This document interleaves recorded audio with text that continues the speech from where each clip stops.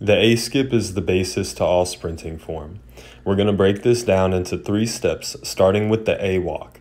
For the A walk, you want to stay tall with your belly button to spine, and you want to have no sinking on each lift. So think about separating the distance of your lower rib from your pelvis.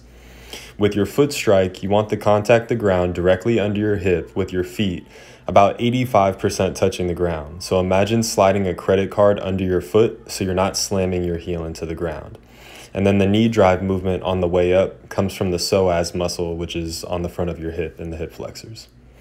Then for the A march, it's going to be the same as the A walk, but the focus is going to shift to the downward strike, with a combination of the glute and the arms bringing that force down. Think about striking directly under your hip with a slight push back to project yourself forward. Last, for the A skip, you're going to put it all together, so it's the same as everything you did before, but now you're adding rhythmic skipping with a double tap of the foot before each skip. So think of this as like a pat-pat with your foot before you drive it up.